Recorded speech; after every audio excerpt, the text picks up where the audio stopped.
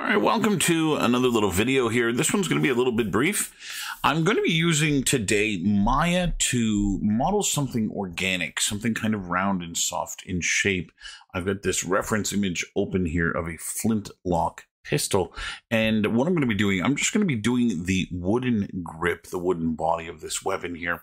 And I'm going to be doing this in Maya using a style of modeling called sub-D modeling. So what I want to be doing is I want to be subdividing the mesh that I create, and I want to let the software do the bulk of the amount of work. I don't want to have to model every single little polygon that's on this and curvature that's on this. I want to let the software do most of the work for me. So I'm going to be creating a pretty simple mesh and letting the software then generate the shape for me. This is a pretty simple method of modeling. All I'm going to do, I'm going to create a cube. And just to make things a little bit easier, we're going to increase the contrast. There we go. What I want to do now is I want to preview what this mesh is going to look like once I've subdivided it. So if I hit 2 on my keyboard, I can see the subdivided version of the mesh here inside of this wireframe version of the actual mesh. Now, this is just a preview. It does affect my polygon count, so I can see where I'm going to end up polygon count wise. And then all I'm going to do is I'm going to just start simply modeling to start getting a little bit more of this, this kind of look here. So first, I will go into my polygons. I'm going to grab the face here in the back and do a simple extrude. And I'm going to bring this back. This is going to form the grip part here, the pistol grip of this thing. So I'm going to bring this back somewhere about here. And I'm going to rotate this, somewhere around 45, and then I'll extrude again and bring this down. This is going to form the very bottom here. Now, the way that this style of modeling works is that we just rearrange all of our vertices here until what we're starting to get more closely resembles the shape that we have. So I'm getting a little bit closer. It's almost like sculpting at this point. So I'm going to go widen this out and get that nice big baseball bat end at the bottom of this thing here.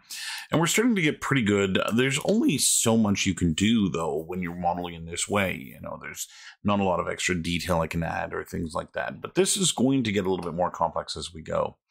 So towards the front of the flintlock here, we get this kind of wooden foregrip that kind of acts as a bed for the barrel. So there's kind of this curvature that's away here.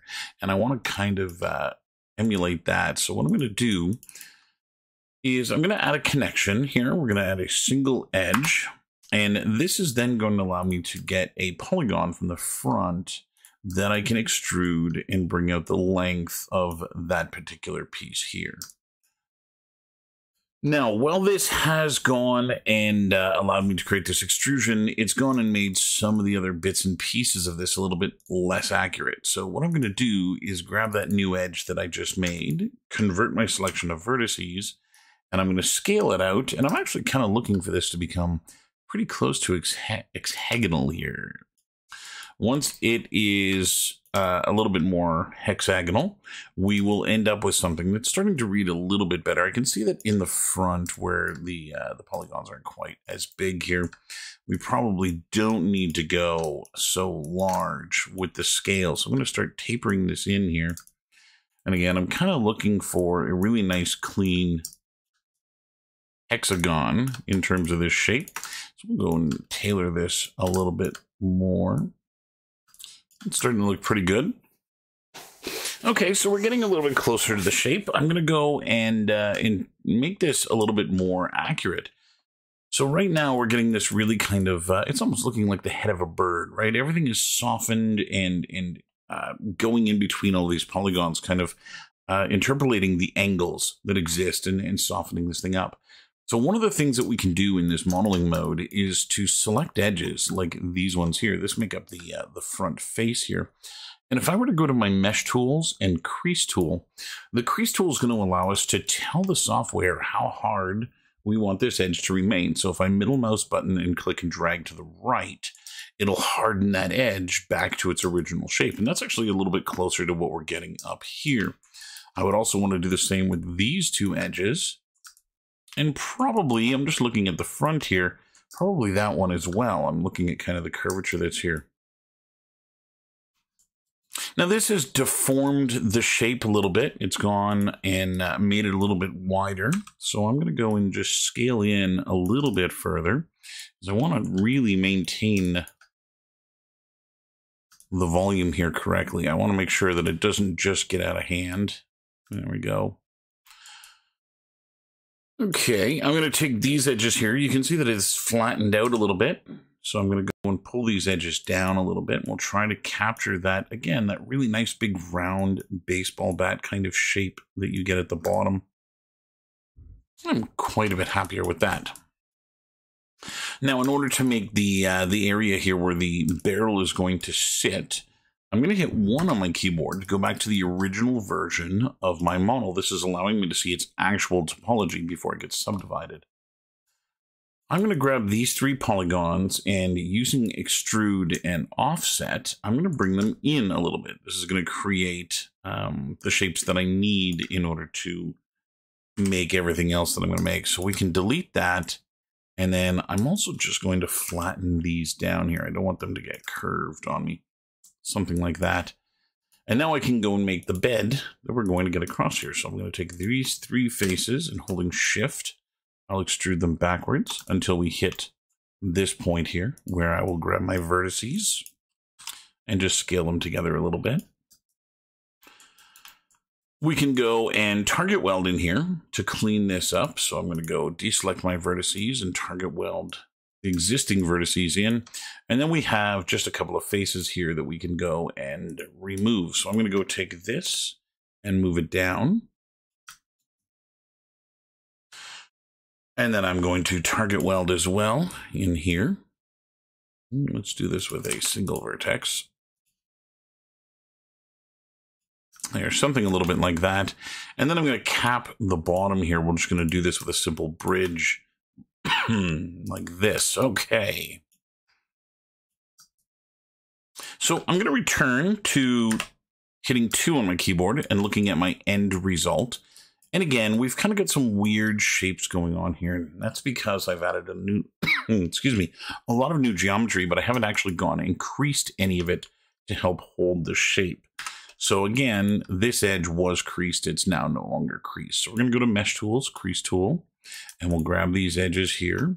We'll go back to 2 for my preview, and that'll bring that back to where it was. We'll crease these 2, like so. And I think the ones at the back here can be creased as well. And there, that's giving us a nice kind of bowl shape here to help hold where that barrel would go.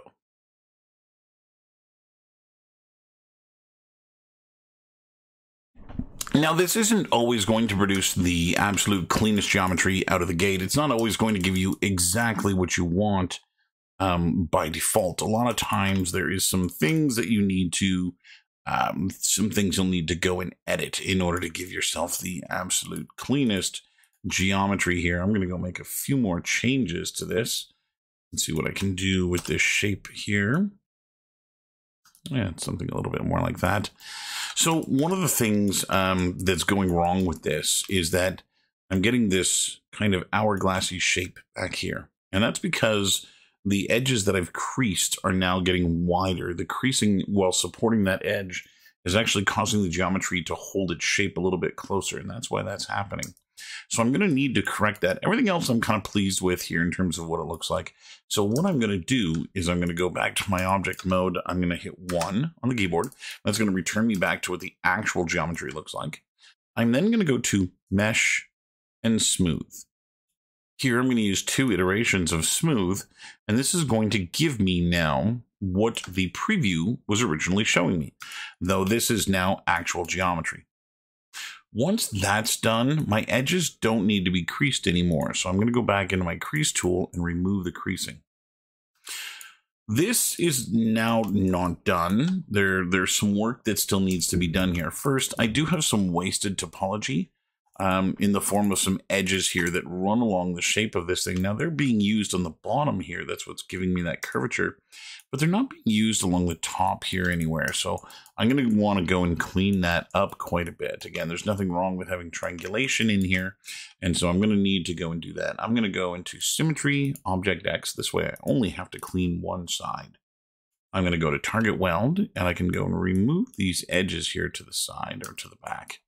It looks like I'm not using X here in my symmetry. It looks like I'm using Z. So we're going to switch this over. Let's go Object Z. Now we should be able to target weld both sides at once, which will speed things up mightily. So that's a little bit better. We'll do the same thing back here. And I'm going to continue that up and around the disc that's in the back here, because this too has a rigid edge and not something that I really need to worry about. So we can go and clean this up. I do want to make sure that I'm left with a single, that looks good like that. We'll bring these in towards the center here. I do want to make sure that I'm left with a single edge here. There's a couple of places where that's not currently the case. So all of these vertices, they all find themselves in the same plane as everything else that's here. That's why I'm able to get rid of these. Okay, so right here, I've got an edge just from the way that this was target welded together that doesn't need to be there. I'm going to hit backspace to remove that. I'll go back into my vertices here, and we're going to go and just do a multi-cut in order to go and put these back like so. Okay, so that's nice and clean. And again, I can still see that hourglass shape is present, and that's what I want to correct. You can see how wide that is there. Now, I've also got a couple of edges that run along the length of this shape here. Now, there's a slight curvature here, and so that they are contributing to that. But once they get on the inside here, they're not really doing much. And so I want to be careful of those things, right? I want to make sure none of my edges are are extra, right? Every edge, every vertex should contribute to the shape of the model. So let's go see what we can do about this hourglass shape. I'm going to look at this from the top. That's going to be the easiest place here to correct this. And you can see it kind of right there bowing out. And so I'm going to grab everything. Let's get out of the multi-cut. I'm in vertex mode here, and we're going to grab just the entire front of this thing. And I'm going to scale it in until we're a little bit more straight through here. We'll get rid of one selection. We'll bring these in as well. And something like that is going to give me a little bit of a cleaner shape in there. So now it's not deforming on me. The only thing I think I'll do as well is try and clean this up a little bit here too. We're going to go to Transform Constraints Edge. I can see that this is kind of curving off a little bit more than I'd like it to. So we'll try and clean this up and just soften the transition into this area here. Okay. So now what I want to do is I want to go and soften some of these shapes. So wood rarely has a 90-degree corner. Very rarely are you going to see something this hard edged on a piece of wood. It is possible. It is absolutely something that can happen. But for the most part, it's not something that does happen. And so my goal now is going to be to try and make this look more like wood. And to do that, I'm going to go and bevel these edges. I'll start by simply selecting all of the edges that have that 90-degree bend on them that I know is not what I want. So all of these edges here are not going to keep that shape. And we'll go and follow this to the front here. Now, again, I do have a few extra edges already in place here. This may make the bevel go a little funky, only because with several edges here really close to that 90-degree corner, the bevel may run out of room and it may start overlapping. So we'll see how this works. We may need to make changes. Let's go and hit the bevel button, and I'm going to bring up the fraction, which is going to be the amount. And I can see here that it's kind of stopped me at 1. If I go and type in something larger, I should be able to bring it higher. So middle mouse button dragging won't allow me to go much higher than that. 5 looks okay. I think 8 is where I'm going to want to live. Again, I can see that up in the front here, indeed, where I did have a lot of geometry, it is kind of getting ugly.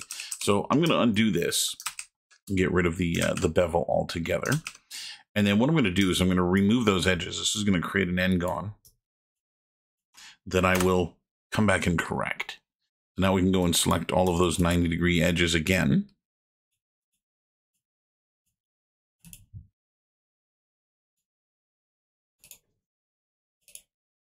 And let's try and put that bevel back on.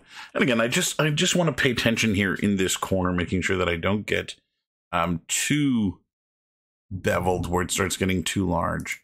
Let's try 2. Okay, I think 2 is good. Again, I am getting a little bit of overlap here, so I'm going to have to manually clean that, but I think that's going to look okay. Now, there's going to be some creation of polygons here that we're not going to want or need, that are going to need to be cleaned up. But I'm just kind of looking at the overall shape. I think this is going to work. So let's go and select all of our edges and go to Mesh Display, Soften. This is going to make sure that all of the normals are averaged over the surface. And this is going to give us now a much more gradual transition, a softer change in that area that isn't just a stark 90-degree angle change, which, again, you don't typically see that in wood. And now I'm going to go and just target weld a couple of edges here. So that one over there. That's going to allow this transition to hold a little bit nicer. There's also an n-gon here that was created, which is no good, but this edge doesn't really need to exist. So I'm going to go and pull it back like that, and then we'll get rid of it here. And then we'll see what we can do about moving this vertex back a little bit too. There's kind of a little bit of a harsh angle there. There's something a little bit more like that. It's starting to read a little bit more soft. Okay. Now again, at the front, we ended up with a couple of vertices here that just ended up going past each other. Again, because of the nature of that bevel and where it was. And so I think the easiest way to fix this here is just going to be taking this vertex, the one that I just moved. I'm just going to target weld it up into here. Okay, so that should give me something a little bit better. I'm going to go and just move this vertex too. I'm just looking along the length of this thing here, and it looks out of place to me. And so we're going to go and soften that curvature a little bit further manually. Okay, with that done, I need only correct the n-gon that's here. So I'm just going to go and connect these polygons, or these vertices rather, together like so, and that'll clean that up. So now everything is quad or tri. And there you have it. There is essentially all of the wooden bits and pieces of this thing that are on there. We can go and subdivide this thing further. Again, I can see there's an edge here that the normals are not looking all that clean on. So this is another edge that could be softened here with a bevel. I want to look for those. I want to look for everything that does have that weird distortion in the shape. That is the normals being stretched a little bit too far. And so I can go and add a bevel here. Again, I want to make sure I'm not increasing or adding any n-gons to my shape. And it's just about kind of keeping this soft, keeping it really nice and smooth here. We're going to go and set this to a softened edge as well. And again, I can see like there is an n-gon created here from that process. But again, I can go and target weld this here to get rid of it. So if we go put that symmetry back on and go back to our target weld, and I can go and just pull that aside here like that. And that should hold together nicely. Again, I can see there's another angle here being stretched. And so this is another one where, you know, a little bit of multi-cutting in here. We'll go straight across here and just kind of clean this up a little bit. Will give us the ability to get something a little bit cleaner. I think I'm actually going to go multi-cut and connect these vertices to each other. And then I'll get rid of that new vertex that I added.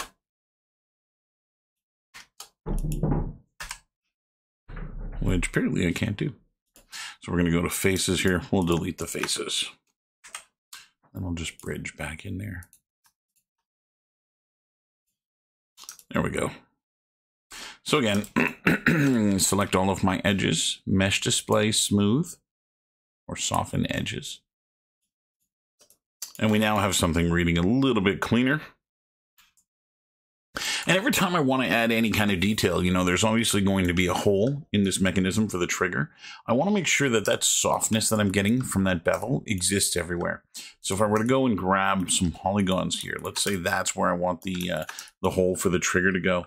Well, if I do an extrusion and then just move it straight up, I'll scale it down as well so that it becomes planar inside.